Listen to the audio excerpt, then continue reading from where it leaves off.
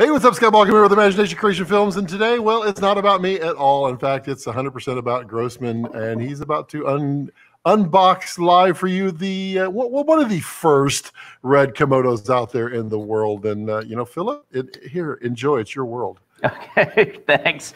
I've never quite understood unboxing videos, but I know people like them, and I'm unbelievably humbled and honored that Jared named the first custom color after me, and mine arrived today. Of course, Phil Holland lives in LA, so he was closer, so technically he's the first to get it, but he's well deserving as well, and he's going to do far deeper tests than I'm going to do.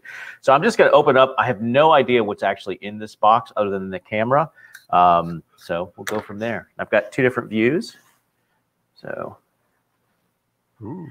Here we go. Exercise knife safety now. Oh, yeah. They taped this thing up well.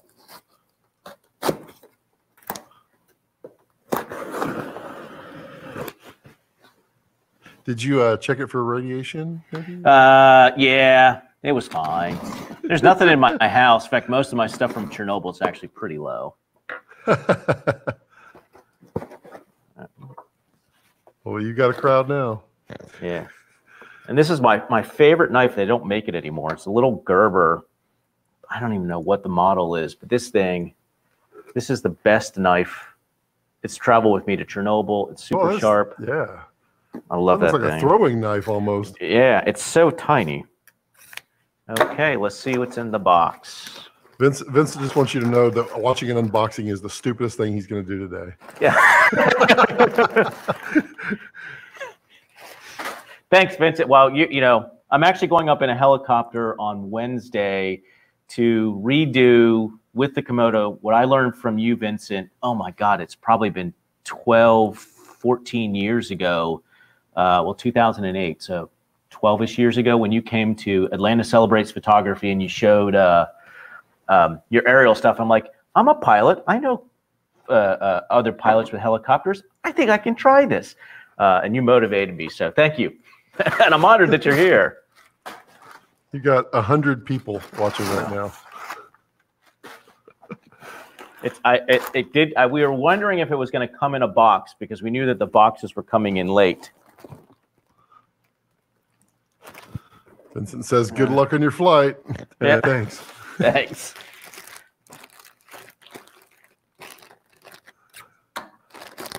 Ooh, it's sealed for your protection. Yeah. So as Mr. Holland had mentioned, it is a white box with a sort of lizard skin finish to it, which is not going to really show up in 720p. Ready? Here we go. Yeah, here we go. So it does have instructions inside the box on how to use the camera. Oh man, that color is so awesome. So I cannot believe how small this thing is. Oh my God. I mean, that is tiny. This is traveling across the desert in Kazakhstan is never going to be the same. And there's your door on the side for your CFast cards, SDI, DC. So we got the camera, got a D-tap power cord, awesome. Got a set of caps because the Canon adapter, RF adapter is already on there. Got the power cord, the red sticker that you have to have. Wow, that's a tiny power brick. That is nice. What is the output power on that brick? 1 second, let me pull it up. They really got this thing packed. They did a nice job boxing these things. You got 140 people watching. I'm so blind. It is 15 volt, 3 amp, 45 watt. Right. So that's a nice. That thing is tiny. Right. And you got to figure then that they're going to overpower it from the AC adapters. So that means the power draw on this thing is not much. Yeah, not at all. So that is everything in the box. Wow. So we'll set this box down for a second, just so people can see. I will switch cameras. So that's it. That thing is tiny. I think about maybe 2 pounds, and it's solid. It's metal, except for the, yep. And that color is just sick. Yeah, they love the color. Yeah. So Grossman gold, not so safety orange. Oh man. So that's it, guys. The official unboxing of my Komodo. So I think some of you guys know that I'm going to do a Zoom Q&A tonight. I haven't booted this up, which is par for course. So the history of me with Red, some of you may know the story. Got my first Red in 2016, traveled to Chernobyl. Did not turn the camera on until I was sitting in the hotel room in the village of Chernobyl. Now, I did read the manual, and I've been using cameras for a long time, but the goal was to see how well I could get that camera up and running. And it really is not that difficult. I was horrible on focusing. Focusing in 8K, unbelievably hard to learn. But this thing is nice. I can see why he says it. I mean, that's solid.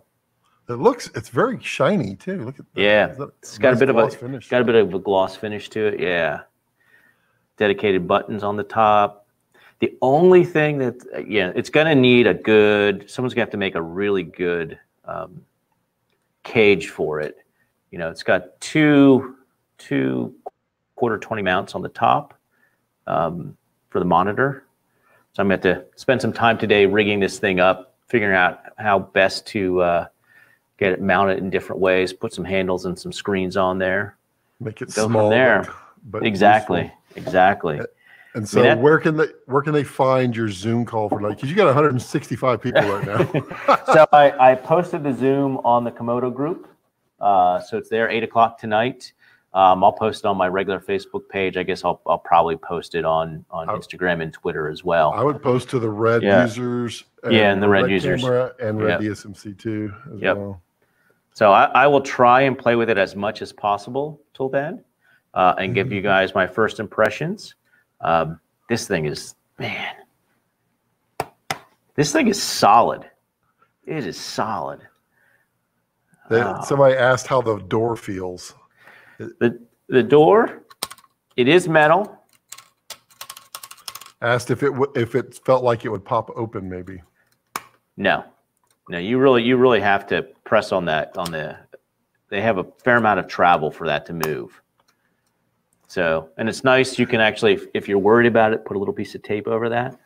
But there's a fair amount of travel for that thing to open up. Well, you should have your tape on there anyway with your media. Yeah, label. Yeah, I always do.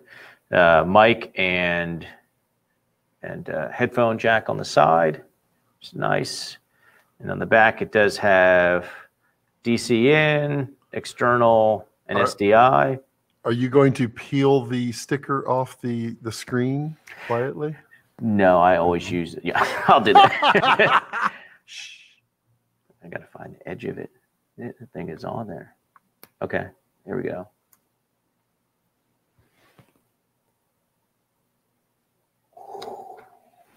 That's nice. Yeah.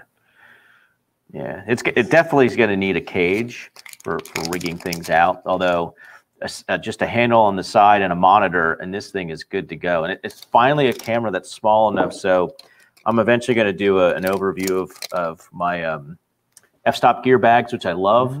And this is finally a camera that's small enough that can be rigged with a lens, sitting in the bag, and then I can actually open up the back and just pull it out. Yeah, so I will get test footage up for everybody. I'm going to. I've got a helicopter scheduled, I think for Wednesday, weather permitting. Going to stick this thing on my Ronin S and try and simulate Phil Holland.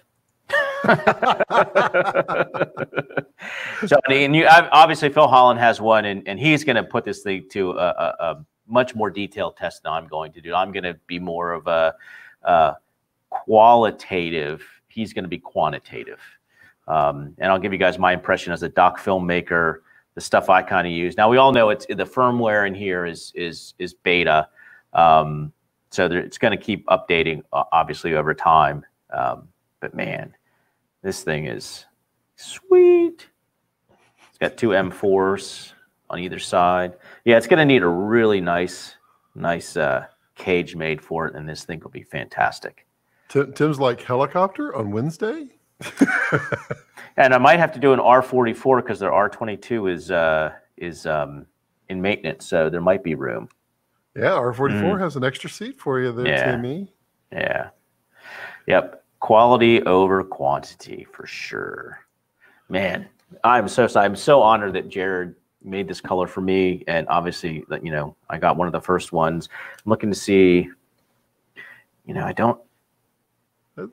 It's well deserved. I mean, you've sacrificed so much to get that color. Yeah, it's serial number 10.